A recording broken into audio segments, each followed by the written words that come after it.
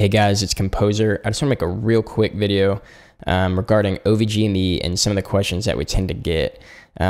We often are asked, what is it? Why are we even using it? And how do I get files like Lua files and liveries to work with it?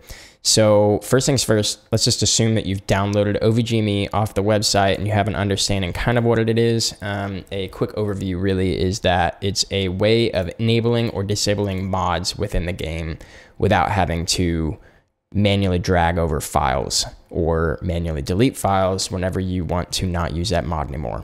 First thing that I would do is set up a folder that you don't mind storing potentially large amounts of files. I have upwards of 5 or 6 gigs. It's not a ton, but it's enough that you want to make sure that you're putting it on a external drive or something that has space.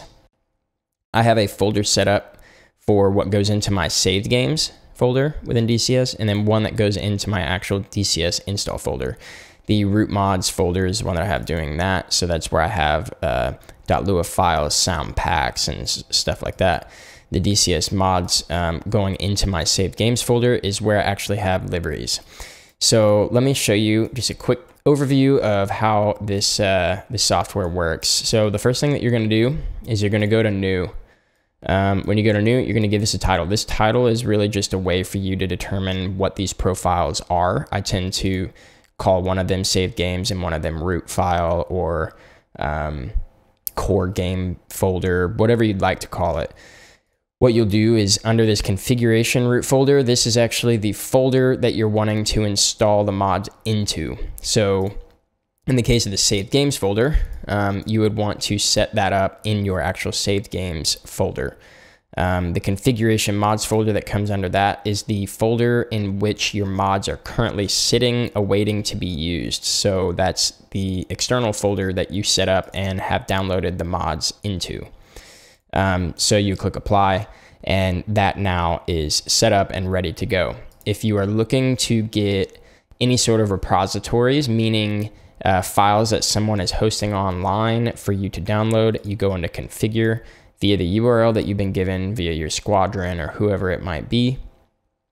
Plug that into this URL, press add, then go to mods repositories query, and then you will just click retry or refresh or whatever it says up here for you. And if you have an X or a circle next to it, that means that one of these either is not downloaded or needs to be updated. You don't always have to have all of them. It just depends on the squadron that you're in. I'm not required to have all of these, but I like, for the sake of getting good photos or even just feeling a part of a larger squad, that I have all of them downloaded. So that is pretty much how this worked. Once I did that, it actually downloaded them for me into this folder, and I have not done anything with this folder personally. The one that takes a little bit more work is the root mods folder. So this is where things like aircraft Luas or cheek pods, for instance, for our squadron, we like to run a cheek targeting pod. That is something that unfortunately right now you cannot do within the game with the default Lua file on the F-18. So we've created a file that allows us to put the cheek pod on.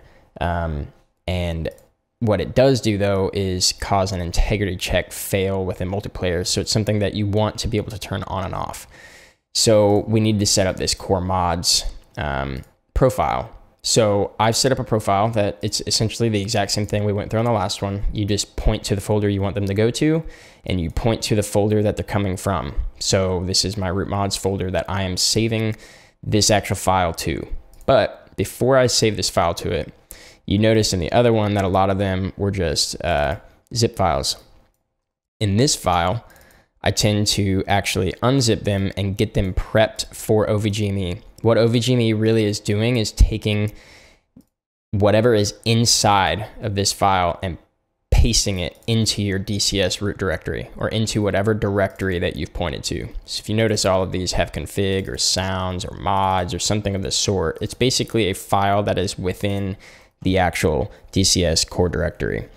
So you'll notice with this Lua file, that's very common. If you extract it, what actually is on the inside of it is 3 files, none of them being a config file, a sound file, an aircraft file, or any sort of file that's within inside the root directory. But if I click on this file again, there's the core mods file. This is a standard file that you would see going on with inside of your core DCS folder. So what I actually need to do is take that file out and put that file inside of my DCS folder that I'm pointing from.